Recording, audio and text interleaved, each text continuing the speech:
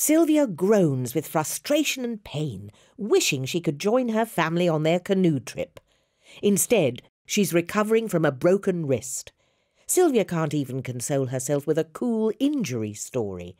Her wrist didn't break during an exciting adventure. She just tripped over the kitchen rug. Now her doctor says she has osteoporosis, a condition that causes fragile bones. She's only 60 and at risk for more fractures. Between worrying about her children and her ageing parents, Sylvia never considered her bone health. Doesn't osteoporosis only affect old people? How did this happen? Could it have been avoided? When it comes to bone health, the question isn't whether you're at risk of breaking a bone, but rather how much risk. Fractures are much more common in later life, but having a high risk isn't limited by ethnicity, sex, or even age. 1 in 2 women and 1 in 5 men over the age of 50 will break a bone because of low bone strength, and are therefore at a much increased risk of breaking bones repeatedly and suffering loss of independence. Called the silent disease, you may not know your bones have lost strength until you break a bone. As a healthy woman in her early 60s, Sylvia assumed she wouldn't be affected, but if she'd considered what might weaken her bones, she'd have realised how high her risk actually was. She could have taken steps to strengthen her bones, and she can still lower her risk of future breaks. It's never too early to start strengthening your bones. The loss of bone leading to breaks happens over a lifetime. Your bone gets stronger during childhood and adolescence, reaching peak bone mass by your late 20s. As you age, your bones start losing strength. Your doctor can explain ways to slow this process and strengthen your bones at any age. Many people don't reach and keep peak bone mass because of foods they avoid, lack of exercise, other health conditions or medications. This can lead to their being more likely to develop fragile bones in later life. As a teenager, Sylvia worried about her weight. She often drank fizzy drinks instead of milk. She preferred chips over broccoli.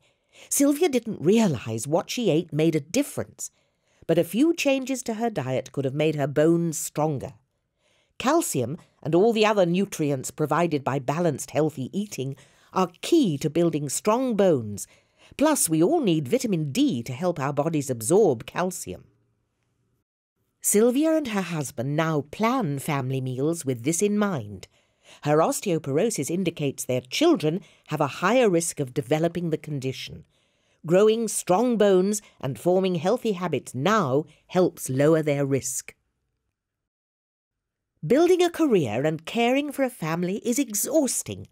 Most evenings after the kids were in bed, Sylvia collapsed in front of the TV, sometimes consuming 3 to 4 alcoholic drinks in an evening and smoking an occasional cigarette. If she could go back, she'd limit her drinking to 1 glass, stop smoking, and go for a walk instead of zoning out on the couch. Bones become stronger when used. Sylvia wasn't interested in sports, but weight-bearing exercise like walking helps keep bones healthy and strong. Smoking and excessive alcohol consumption can damage bone cells, increasing the risk of weakened bones. Sylvia's dad, George, fell and broke his hip last year, and Sylvia worries he'll never be able to get back to all the activities he enjoyed. George blamed his broken hip on the icy front step. As Sylvia learns more about why bones break, she realises weak bones are really the underlying culprit. Once his hip healed, George insisted he felt fine and stopped taking his medication. But just because his fracture healed doesn't mean his bones are in better condition. Sylvia urges George to talk to his doctor about restarting his medication and learn a few simple exercises to improve his balance and muscle strength and lower his risk of another fall. It took a broken bone to teach Sylvia the importance of thinking about bone health. Making a few simple lifestyle changes might have spared her the expense, pain, days off work, and limitations she's experiencing now. Besides, those same lifestyle changes would also improve her health in other areas. But Sylvia's story isn't over. Her doctor assessed her bone strength to help determine her risk of more fractures. Now she's working with her doctor to reduce her risk through medication, diet, fall prevention, and regular exercise.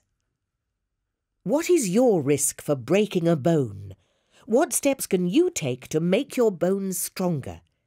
Visit National Osteoporosis Society to learn more. This video was kindly adapted for the UK from a film developed by the United States Bone and Joint Initiative and their Fit to a T public education programme. Visit nos.org.uk for more information on osteoporosis.